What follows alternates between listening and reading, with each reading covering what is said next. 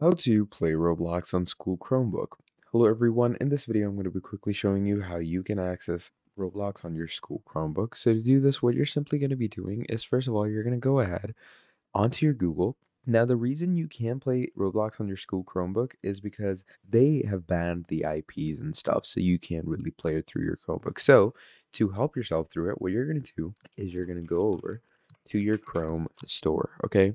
So it's going to bring you to the Chrome Web Store. Now, on the Chrome Web Store, what you're going to be doing is you're simply going to search up VPN. Now, it could be any VPN, okay? There's not one standard VPN. It could be Hola, it could be ZenMate. So there's tons and tons of VPNs. You're going to click on it, and you're going to click on Add to Chrome. So once you do that, as you can see, I have this current VPN right now. So what you're going to do is you're going to turn this on, and you're going to set the region for any country, to be honest. And once you do that, turn it on.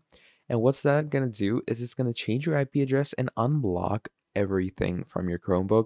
And then you can easily access your Roblox. So that's pretty much about it.